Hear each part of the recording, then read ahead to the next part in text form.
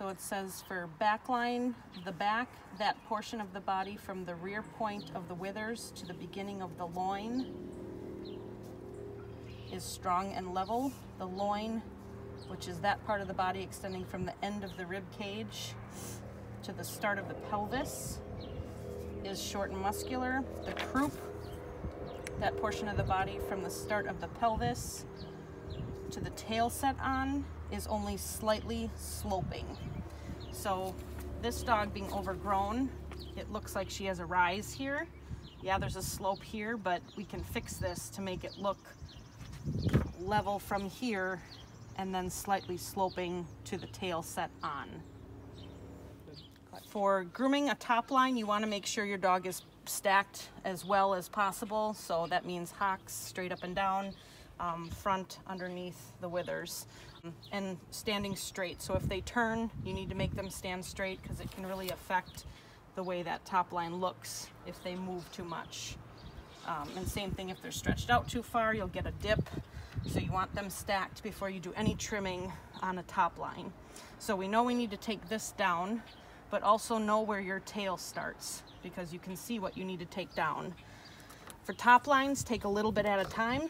This is where I'll use my chunker shears to just take a little bit at a time so you don't take big chunks out and accidentally get too short. Take your time when doing this. So I'll easily take a little bit of this off. We need to lower this line here. I always use straights for this. Definitely do not use curves for this. So see the little bit of hair that's taken down, but how much better that looks already. I'll change out to these are my longer straights.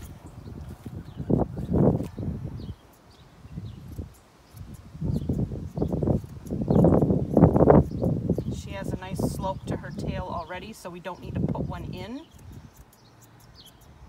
And I kind of round out the top. You don't want it to be flat and square, so it should flow nicely into each leg.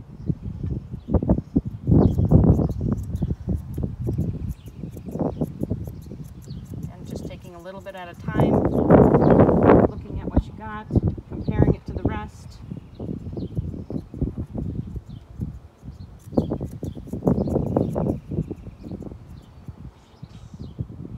Looks pretty good. We'll probably retouch it once we get the front groomed. Maybe we have to adjust things here. But again, you don't want to take anything too short. There's still a good ½ inch of curl here down to nothing because you'll have bare patches on the back. And you can curl this in a little bit more too with some cold rinses. So for the top line, the back, that portion of the body from the rear point of the withers to the loin is straight. So you can see on her, she's got some extra coat here. This is again where I'll use either my big long straights or my chunkers just to take a little bit at a time. Again, for this too, you need to hold them in a stacked position because if you move them, it changes where that hair is. You can do this even with them on the floor if it's hard for you to reach the top line. So I'll stay. Start just a little bit at a time, kind of whittling it down till you get to the point that you like how it looks. And again, it should be straight from the withers to the start of the loin, so the end of the rib cage. You can put your shears like this or, you know, sideways. Girl, stay. But you want it to be straight, and again, I kind of round it around. You don't want it flat on the back. Just a little bit at a time.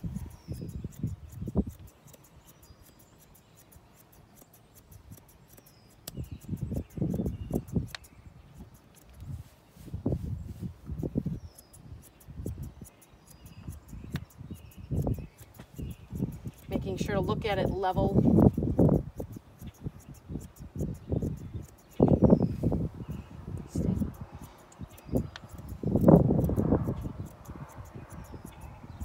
So that looks pretty good. We're going to get to the neck, but for top line, that's where we kind of want to be at. Good.